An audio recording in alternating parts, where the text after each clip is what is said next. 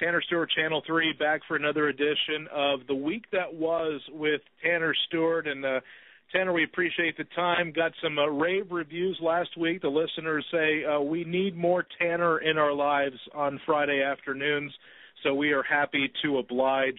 And, Tanner, the big story this week, a couple of them really, but we'll start with heavy focus out on the beaches, beach safety. And, you know, I've been here now since 2014, and I think really, you know, we always talk about beach safety, and it's certainly a theme every tourist season and even beyond that, but I have really felt that there's been a lot more angst and consternation coming from beach safety leaders than I can recall in years past. Have you felt that way as well?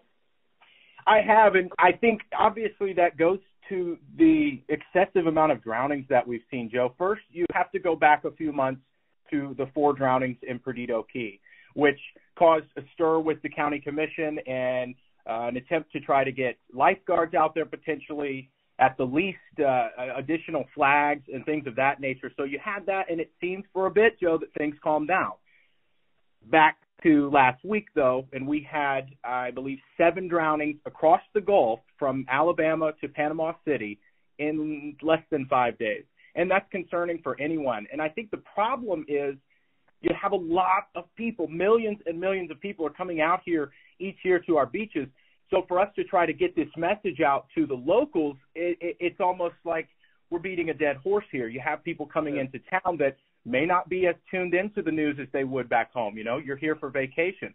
But the biggest point that really I'm just reiterating from our beach public safety directors across the Panhandle, be knowledgeable of the flag system. And it just, you have to be. I have family in Orange Beach over the last week that is in town from Tennessee, and I've been coaching them up all week on just watching, knowing what you're doing. And if you question that water, don't get in it. There are plenty of other things to do. Maybe that's not what people want to hear. There are great days to get out in that water, but there are other days you just shouldn't. And you go to Navarre, where WEAR covered a story earlier this week, a new problem. You have people stealing beach flags, which is a huge no-no. And that's just in Navarre, so we don't know how rampant that problem is, but it's certainly something people need to look out for.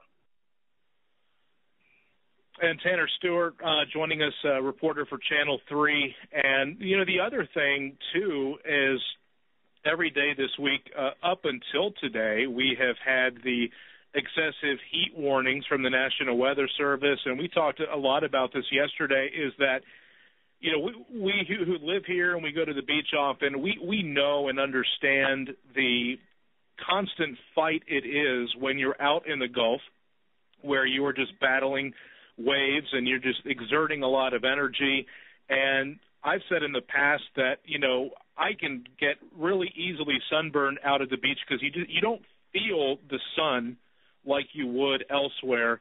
And I think for a lot of people, you don't really realize just how much energy is being exerted by being out there in the water, compounding that with the fact that we've got heat indexes of 115 degrees. And so you just have a kind of a perfect storm. Also, Tanner, I want to get your thoughts on the irony not lost on me. We had the tragedy over in Destin earlier this week. Ryan Mallett, former NFL quarterback and former Arkansas star. He played in the mid-2000s at Arkansas, and so did Peyton Hillis. And to have both of those men, one unfortunately passing away, another nearly passing away at Pensacola Beach in January, I mean, that's troubling in its own right. We're talking about 2 former NFL players. Exactly, and I think it's so unfortunate and it's so bittersweet to say this, Joe, but you look at these 2 athletes here, and they should serve as a testament to just how dangerous those conditions are. And you mentioned the temperatures out there, the heat index. You talk with Joe Greenwood out of Pensacola Beach, the public safety director out there, and the first thing he would usually mention isn't rip currents. Although he's a huge proponent of being knowledgeable of that, he goes straight after that heat and staying hydrated. If you're not physically prepared, if you get caught in a rip current, you have no chance. So obviously you have to know what you're doing when you're out there, but you have to be prepared. He told me last week an absolutely beautiful day and a beautiful time on the beach can quickly turn into a disaster for families. And it's one of those things that I guess the counties have to continue to hone in on people. You have visitors coming in week after week after week. It's new people. It's just unfortunate that more people aren't trying to be knowledgeable of this stuff. But, yeah, stay safe. Everybody wants to have a good time at the beach. Everybody wants to, get away from their daily doings of work. But remember what you have to do. Stay hydrated. Stay aware. And if you can, go to a beach where lifeguards are near. It's not necessary, but if you're going to be away from the lifeguards, most definitely be aware of your surroundings, because that's where you'll start to get away from the flags and things like that too. And it's unfortunate to see these football players, with Peyton Hillis, with Ryan Mallett, all the other families. I mean, out in Perdido Key, you had a young basketball coach and his nephew. You had 2 young boys. You had many more over the last week. It's unfortunate, and it's just terrible. Another thing that we saw this week, a Civil War era sword, possibly real, possibly fake. What are your thoughts on that? I tell you, Joe, I'm on the side of real, okay, and I have absolutely no proof to back this up, okay. So I'm a spectator on this story, but I am really rooting for this sword to be a relic. And my advice is to go stand in line at Antiques Roadshow and get that thing looked at. And if you find out it's worth 50 cents, great. If not, I think a lot of people want to know what's happening here. So I made a post on Facebook a few days ago with the sword, and it came from a woman, Patty Sacco, was the original publisher of this sword. She says her husband found it about 30 yards out in Pensacola Beach. Well, all the comments starting to pour in now are kind of a mix. Some people are saying, well, it's a sword from the Billy Bowlegs parade, from Mardi Gras, or from someone threw a Mardi Gras sword out in the ocean having fun. Or I've heard it could be possibly a military academy sword from a wedding ceremony or something of sorts.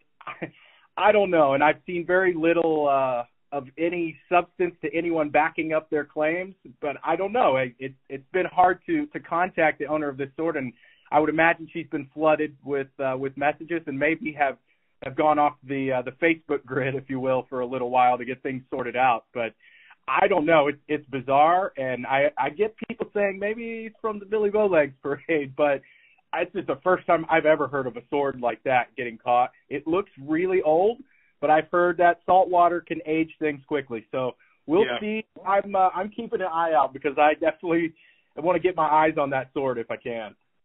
Absolutely. So we're going to transition from the week that was to the week that will be, and we've got Blue Angel Week.